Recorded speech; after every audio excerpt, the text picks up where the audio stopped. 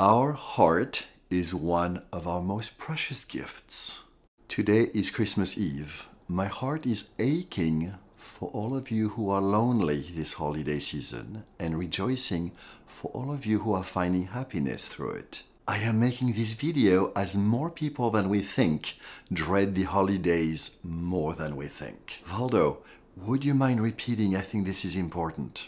More people than we think dread the holidays more than we think. If you believe that happy is the only emotion for the holidays, I recommend you swipe left. If you're curious about my statement and want to know why it is so, I invite you to keep watching. My name is Valdo Lallemand. I'm a relationship coach. I created a vibrant couple to liberate love through connection and playfulness. Today is episode 8 of one of my favorite series, Valdo's Voice. This is where I talk about life and shit and, of course, love and how to become more playful. And it may be the beginning of a new series, Is Your Heart in It? Everyone knows that the holidays are a stressful time. There is finding gifts for all that you think you should send a gift, and then there is rushing to ship those gifts to said people that you should send a gift to. And there is the stress of flying to see your parents when you already flew there a few weeks ago for Thanksgiving,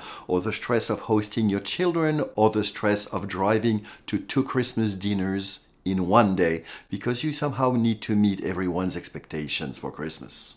As my work is with couples, I want to invite you to dig a little deeper and look at competing and unresolved expectations around Christmas. The stress of managing or often shoving down past hurts and accompanying built-up resentment around those differences in your couples around the holidays. And the stress of doing something or one more thing in which your heart is not aligned. I believe that life is very simple. When our heart is in it, we're happy. When our heart is not in it, we struggle. So Valdo, is this video a Christmas bashing because the holidays are somehow the cause of many people's unhappiness? Not at all. It is an invitation to couples to become a better couple. Please say more. I'm curious. Every couple goes through a honeymoon phase, which is wonderful, and we all know that this is very chemically induced, in which somehow a series of chemicals make us see our partner as the perfect person and not see or not sweat over the small stuff. And then most couples experience the power struggle phase, in which basically our partner becomes the enemy. Many couples fail during the power struggle phase, and many couples learn to manage with varying degree of happiness. One of the key components to these two phases is an expectation of need fulfillment. Basically, we expect the other to make us happy. I believe that it is in the resolving of the power struggle that couples can create a deeply satisfying relationship. One in which we attune to each other's preferences. One in which we honor each other's differences. One in which we become safe to each other. One in which we become allies, not enemies like in the power struggle phase, and in which one becomes the right partner versus having or finding the right partner.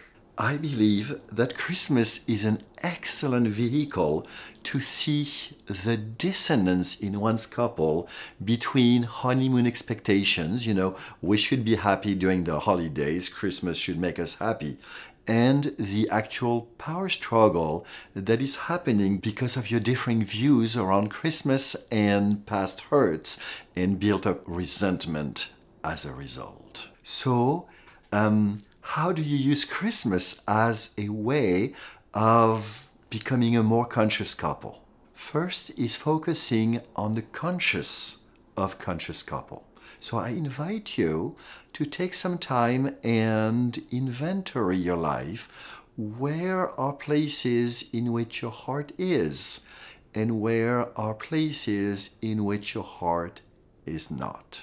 Some of you may already be very happy with your life and have your heart in your career, in your couple, with your children. I invite you to dig deeper. What are places in which your heart is not? What changes could you make so that you would be happier? Some of you may be dreading a lot in your life, and so it might be better to not do a full inventory of all you don't like in your life. It might be better to identify 1, 2, maybe 3 things that would be fairly easy to change, in which your heart could be more into. Second is the couple part of Conscious Couple. I invite you to share with your partner what it is that makes your heart happy and what it is in your life that closes your heart. Before you do that, I invite you to take an honest look at your relationship. How much can you share with your partner without triggering each other, without going into enemy territory? Some couples are very open and curious with each other, and they can share anything. This is very rare. On the other end, there are some couples in which anything triggers each other. My hope for you is that you are somewhere in the middle, and hopefully middle plus, and there are things that you can discuss with your partner. I assume if you watched this video this far, there is some hope in your couple about redefining what it is to be happy together as a couple. Third is to explore by yourself and with your partner what it is that could change, what are possibilities for you to have a fuller heart in your life. A creative example of that happened many years ago with my family. At that time I was building zip lines and area adventure parks, and I cut a number of fir trees to make space for my play contraptions. My heart was always constricted around felling trees, but I somehow managed because I knew that I would make a lot of people happy by riding those zip lines. Sadly, I never cut any of these trees around Christmas time, or if I did, that was far away from home.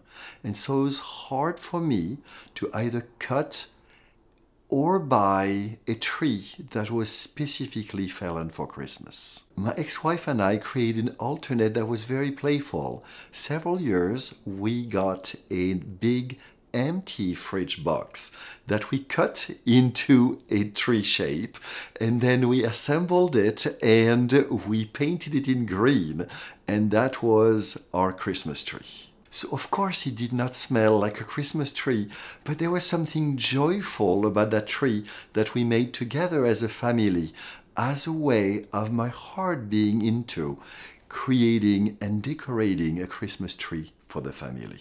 Step 4, basically once you have inventoried where your heart is not in it, where your heart could be more in it, when you have shared some with your partner, when you have done some explorations of what you could change, is to basically follow the more, I would say, pagan origins of the holidays, and basically decide what it is that you want to let go of, and decide what you want to let in.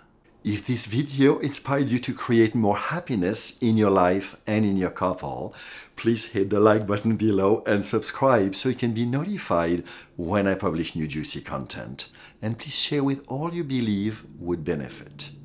I look forward to seeing you very soon.